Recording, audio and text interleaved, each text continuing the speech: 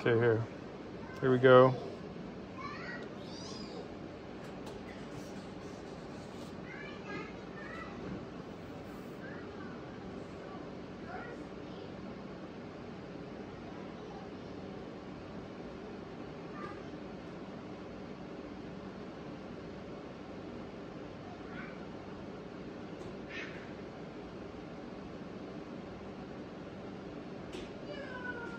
Cause yeah.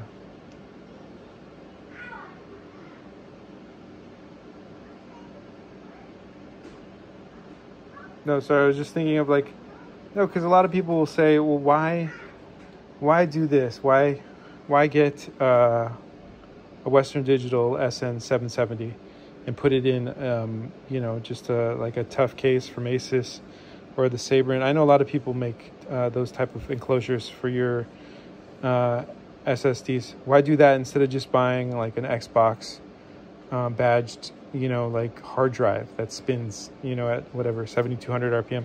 Well, because it's slow. It's I think that transfers at like 400 megabytes, maybe 600 megabytes, and now we're talking this transfers like gigabytes per second.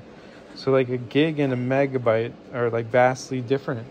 No, I just hope people understand sometimes the discrepancy there, in just the ability to transfer that much faster. And if someone's like, well, why does that matter?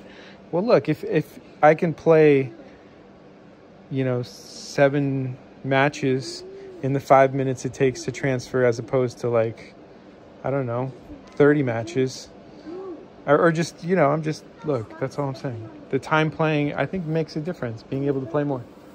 Okay, I gotta help these guys. Otherwise, they just make a mess of it. No, I'm just messing around. Jason! Dominic, can you get the drink for him, please? I got a drink. Oh, okay, Jason. He's got it. They're wearing their Halloween costumes. I got to put mine on.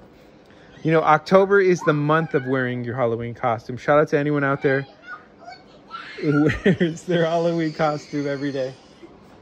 Stop, guys. Jason, stop. Just get down. Get off of the chair. Thank you. He's gonna open it for you, or Dominic, you can bring it over. We do our work. I gotta run too, guys. Gosh, can't just be sitting behind this or just trying to pretend like I'm doing stuff here, guys. Oh, I still don't understand why I can't. Look, shout out to Post Malone for doing a cool one of these, but why can't I just plug this in and have it work as a controller? I haven't done that with the Xbox. But I was like, well, why can't it also just be a controller? Like when it's not connected to a phone? Because this is a nice controller. That's all I'm saying. And then the, you know, I think they made a great device. I think maybe just the software or maybe the actual hardware within is holding them back. I don't know. But I just think that if this would have been able to be used even while not connected to your phone, I think that would have made this so much.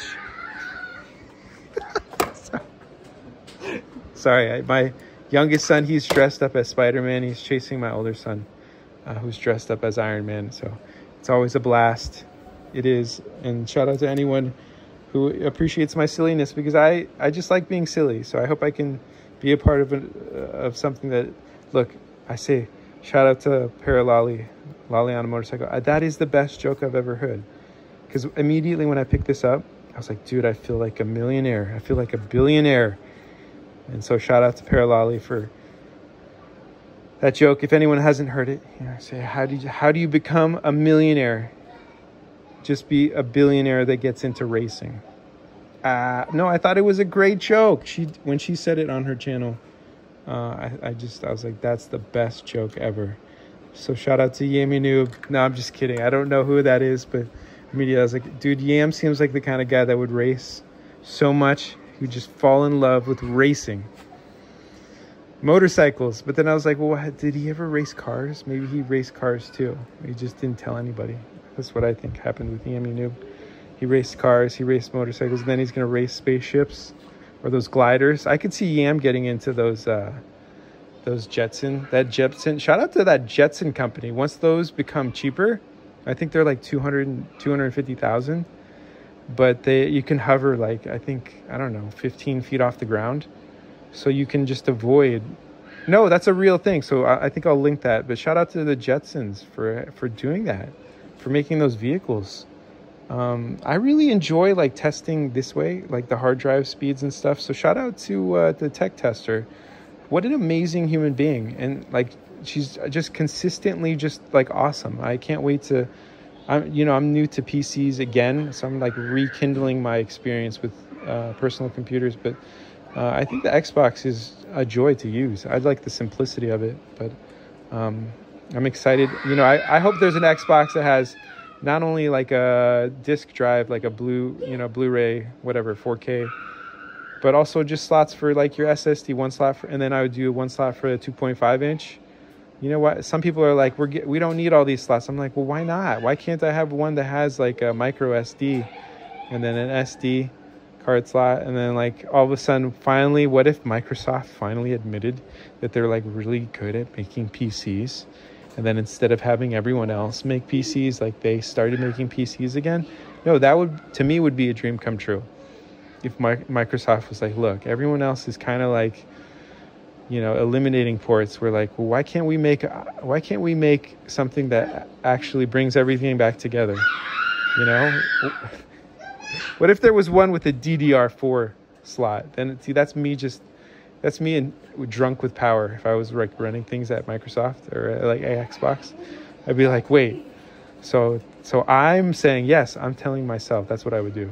I would be like, I would keep the disk slot. I would add an NVMe SSD slot. I would add a 2.5 inch hard drive slot. And then what else? Oh, and then one USB-C. Because then, and then I would do one. Why can't the power? I love that power cord, but what if it was a PD, USB-C PD, so it could power? So like if you didn't have the power cord, you could low draw, like just like a really low power. I think the Xbox, I've always seen it as like that kind of like tough book, Asus tough kind of style. I think there's a genre type of personal computer like this tough. I'm excited to see when Asus does, shout out to the Ally when they do like a tough version of the Ally. That I think is going to be like, dude, my gosh, because the Ally, when it's on sale, it's such a great. If anyone could pick one of those up for Christmas, who doesn't have one, I'm excited to get one. Eventually. No, I don't need to get. Look, if a few years pass. Look, don't quote me. I know the Subaru people will be like, you early adopter when you bought your 2015. That was the new direct injection turbo. You were first generation. Yeah, but sometimes I'm like, look, it just didn't work out. But now that I'm just starting to get into Xbox, I'm like, what a great console. Okay, thank you. That was the transfer from, I don't remember which one, but that was at the beginning. Oh, no. Okay, so I moved it to it was from the Seagate. Okay, so here I'm doing the testing. I'm just like giving my first initial impressions. Look, they're all really fast. You notice the biggest difference when you run just like a regular hard drive that spins disks. I haven't seen them, but there a while back when I was like 20 plus years ago, they did have hard drives that spun at a lot faster rate. I would love to see those come back. But currently at the moment with any company that when you're buying a larger hard drive, those 8 terabyte, that's slower because it's spinning a disk. There's a bunch of different ways to do solid state. And I hope there's an Xbox in the future that goes in a different direction. I know they went diskless, but now I'd like to see multiple